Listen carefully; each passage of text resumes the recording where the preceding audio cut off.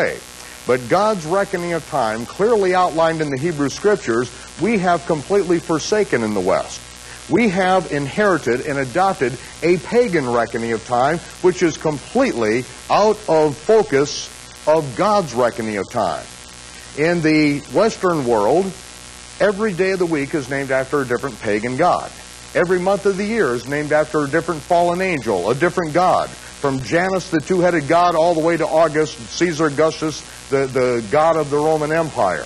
And so it is that we have inherited a pagan reckoning of time and have completely forsaken God's reckoning clearly outlined in the Hebrew Scriptures. Even the Western world in America, which purports to believe that the Bible is the Word of God, has completely forsaken God's reckoning.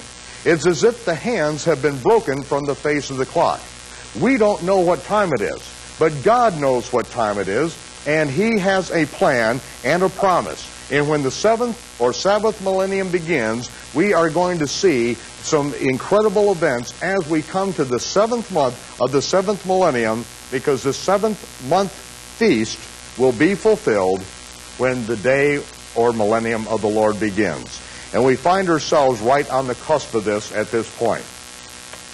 It was 3 years ago that I presented and defended in Jerusalem the first astronomically corrected biblical Hebrew calendar since the destruction of Jerusalem in 70 A.D.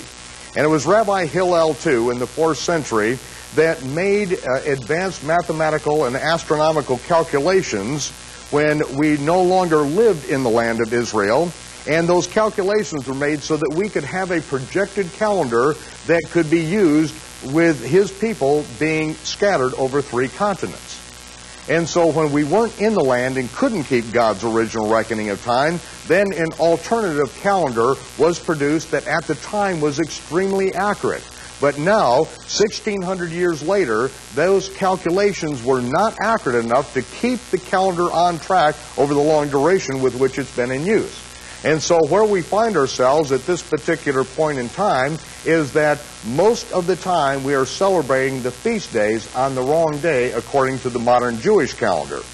And many times we're completely in the wrong month according to God's original reckoning of time. Now, whereas this may have been acceptable in generations past, now that we are back in the land, there is no reason why we can't go back to God's original reckoning of time. And also, what we have found ourselves embroiled in and completely immersed in the culture in the West is that we have inherited pagan celebrations and renamed pagan celebrations, again, which have no basis in truth or reality.